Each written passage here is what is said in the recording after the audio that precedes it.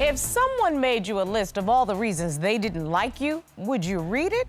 On today's case, Mrs. Joel says that's exactly what her husband, Mr. Joel, has done. Mr. Joel says that you can't fix a problem unless you identify it, and he has always been extremely observant. Is Mrs. Joel ready to hear this list, or will she press Control-Alt-Delete on this marriage? Let's hear their case. Court is now in session. The Honorable Judge Starr presiding.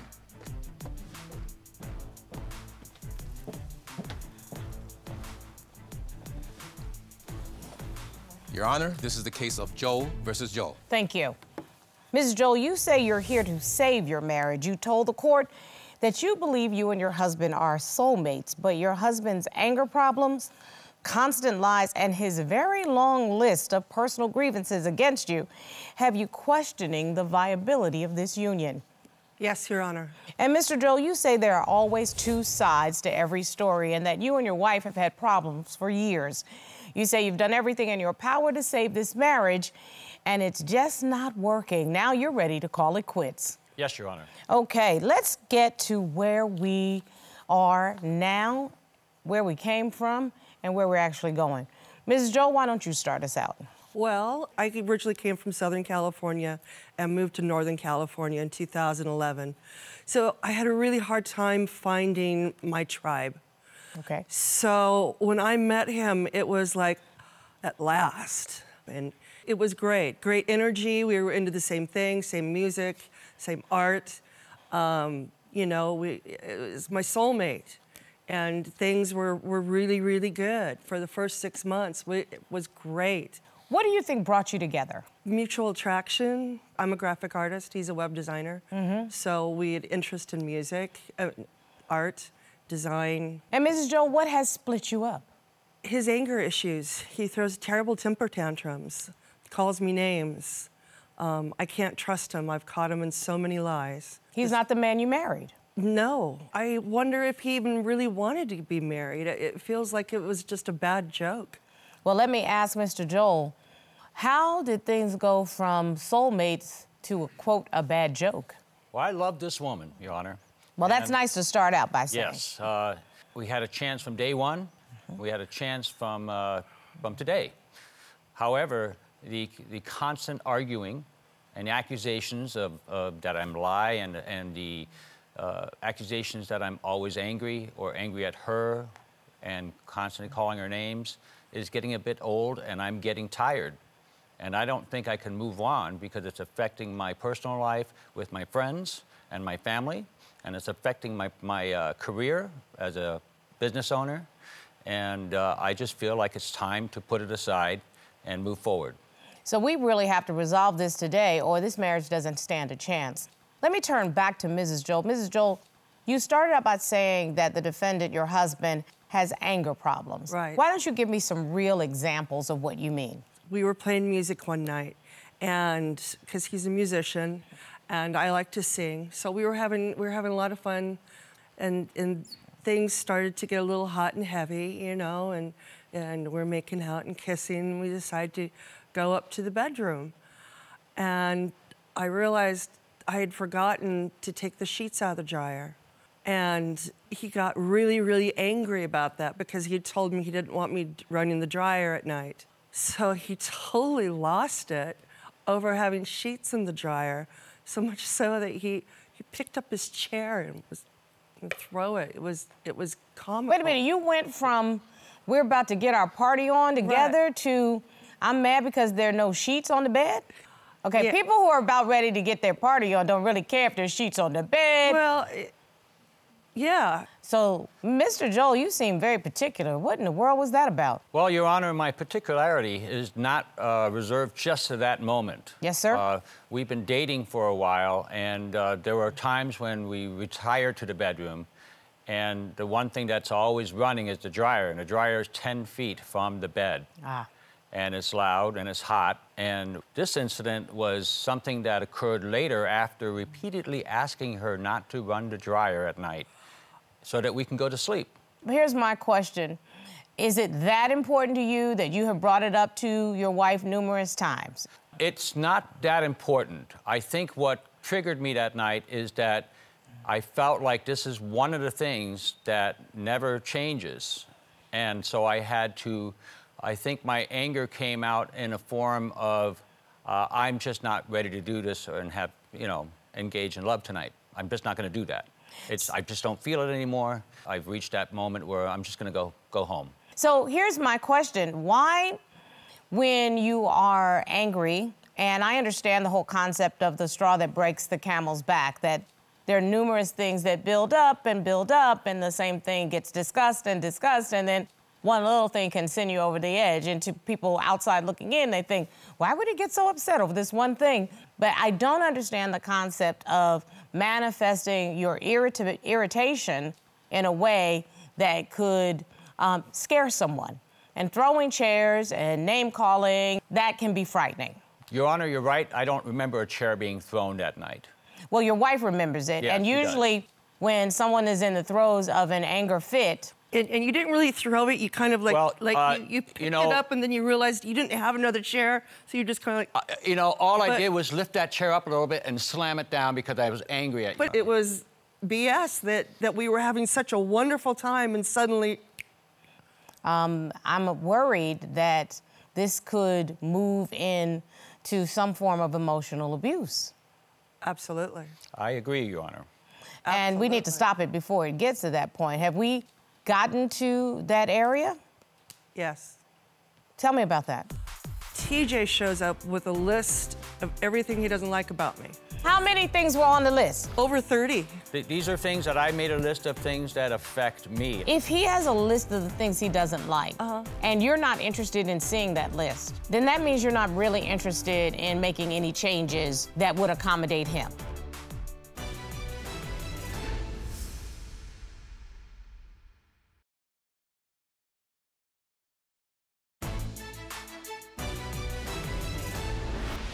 Emotional abuse, verbal abuse. What do you mean when you say verbal abuse? Calling me names. You stupid bee. Oh, so insulting and vulgar names. Mr. Joel? Yes, Your Honor. You know, from a husband and wife perspective, I can't imagine that you would ever allow another man to speak to your wife in that way. Your Honor, and I never would. However, at that time, when we're exchanging insults, she is calling me a whole bunch of names as well, and not just one. And so I feel like when the argument reaches that point, we start calling each other names. I disagree. I will exchange names with you after you start it. But whoever starts it, it doesn't matter. If that's Right. the way you speak to each other, then that is a lack of communication. Absolutely. You about everything, though. Everything I do. Ditto. I say You do red, the you say same blue. thing. I walk left, you complain say about walk left, everything. right. Nothing's good enough for you. It's very clear that you all are not communicating. You're not on the same page.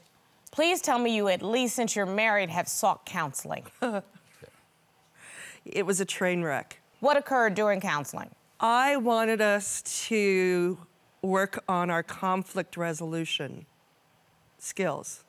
So we go in to tell our story.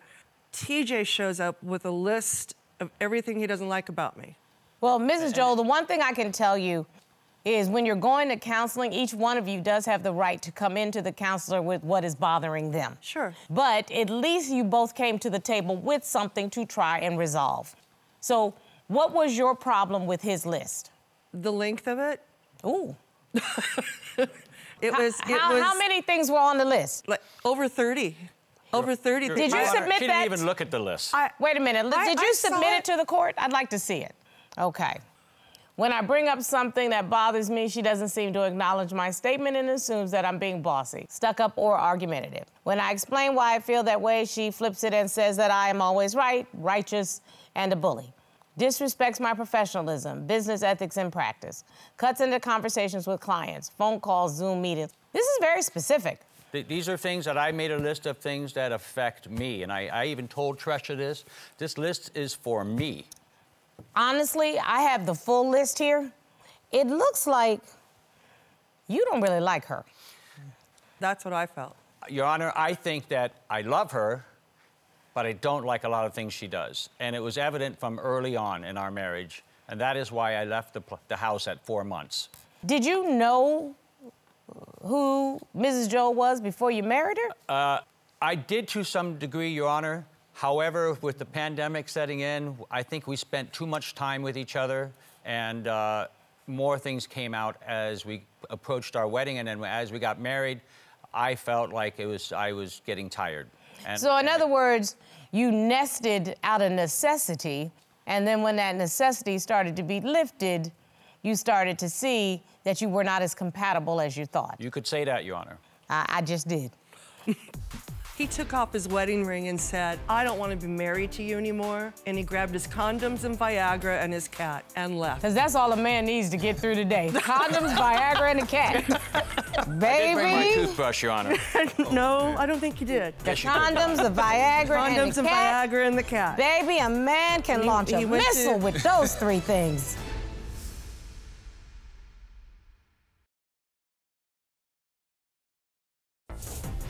If you'd like your case to be heard on divorce court, call us toll-free at 1-877-311-2222 or log on to our website at divorcecourt.com. Missed a show? Watch full episodes on our streaming platforms and follow us on social media for exclusive content.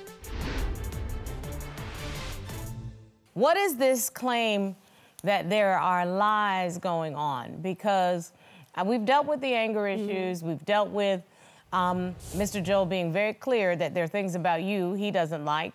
I'm assuming this lying is something that you claim you don't like. No, I don't like it. He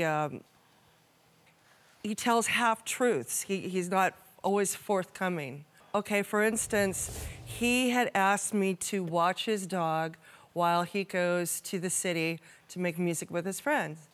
And this is after he had moved out. So I said, sure, come on, you know, I like the dog, you know, it's no problem. But then I did ask him, I go, are you going with a girl? Is this a date? No, it's no date. In fact, he even went, like it was so preposterous to even ask him that question, when in truth, it was a date. He did go with a girl, you know? So he lied? He totally lied. Mr. Joel, did you lie? He made this huge story. Why'd you lie? Because I had to protect that woman from her. Because if I let her know about any woman that's close to me or getting close to me, she will feel Tresha's wrath. She went on dating sites.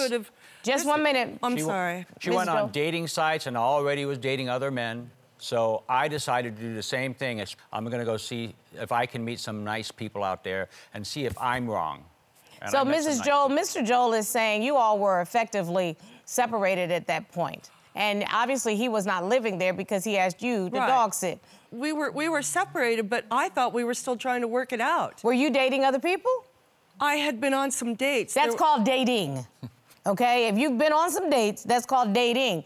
You can't accuse somebody of half-truths if you're not going to tell the whole truth yourself. I wasn't sleeping with anybody. I didn't ask you if you were sleeping with somebody. I said, were you dating someone else? Not regular. Did you all have any agreement as to what that looked like during the separation? You know, if you say, I'm taking a break, does that mean we can see other people? Does that mean that we can take other intimate partners? Did you all have a real conversation about what a separation means? We did not have a real conversation, Your Honor. No. I take it that you all don't have a real conversation about very much. No, he didn't. I mean, after that whole thing with the list, he asked me if I wanted to see it, and I said, no, I don't want to see this. Your feelings about me are none of my business. If he has a list of the things he doesn't like, and you're not interested in seeing that list, then that means you're not really interested in making any changes that would accommodate him. I was interested. I was just so overwhelmed by that point because after I didn't look at his list, he took off his wedding ring and said, I don't want to be married to you anymore. And he grabbed his condoms and Viagra and his cat and left. Because that's all a man needs to get through the day. Condoms, Viagra, and a cat. Baby. I did bring my toothbrush, Your Honor. No, I don't think you did. You can always get the toothbrush at the drugstore, but the condoms, the Viagra, and the cat. Baby, a man can launch a missile with those three things. Let me be clear about that. You know, we've now talked about being unreliable. We've talked about anger issues. We've talked about lying. There's really only one thing left in a relationship, and I guess I might as well ask it. What happened to the intimacy in your relationship? And a hush fell over Jerusalem. There's nothing going on. Clearly. I wouldn't say that. We still have intimate. That's one thing we still have. Is we've always been good in the bedroom.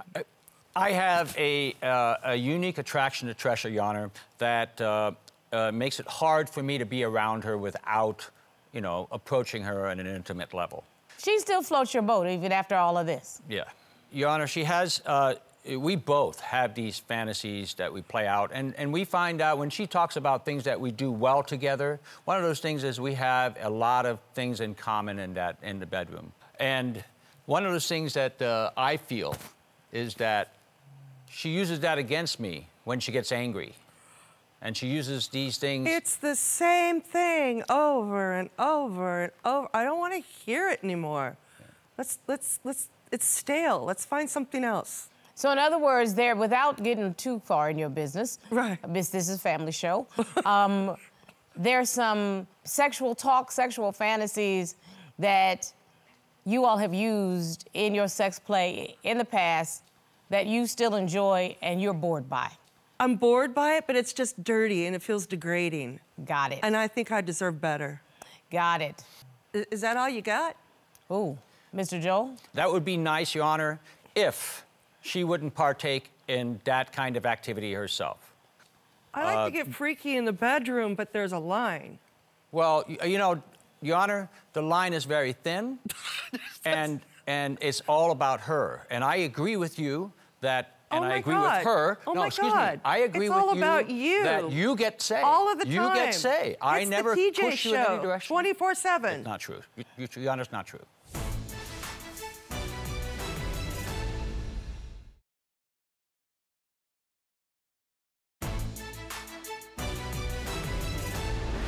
I can tell you what is true. Mrs. Joel says that you have anger issues, and she's right. She says that you're verbally abusive. I'm not happy with the way that either one of you talk to each other. You claim that you can't get her to really talk about your problems, and this is really one of the first times that you all have had open communications on some of these issues. But the one thing that I keep coming back to again and again and again is y'all shouldn't have got married. I'm sorry. I do not see compatibility other than an occasional freakazoid, which works for y'all. Again, no judgment, have fun, go with God.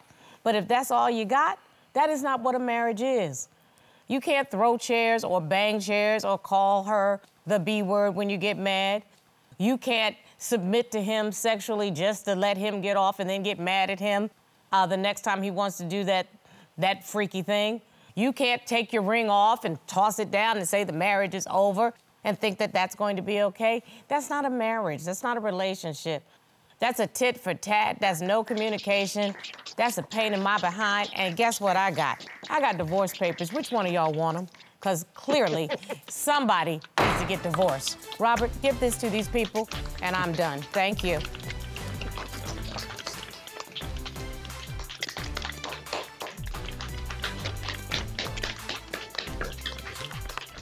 You know, it's clear that there's sometimes a couple needs to be divorced, but with them, they never should have got married. I mean, talking about a list, I think the only list I ever got was get milk and eggs. And that's the only list that you need to get as a husband. The thought that he would make a list of 30 things that he clearly did not like about her. At the end of me reading the list, I said, he didn't like her at all. Well, let me see. Weren't they on a dating app or something, or no? Yeah, well, it clearly wasn't that dating app that requires you to put a list in. That's what I'm saying. Because I know that one.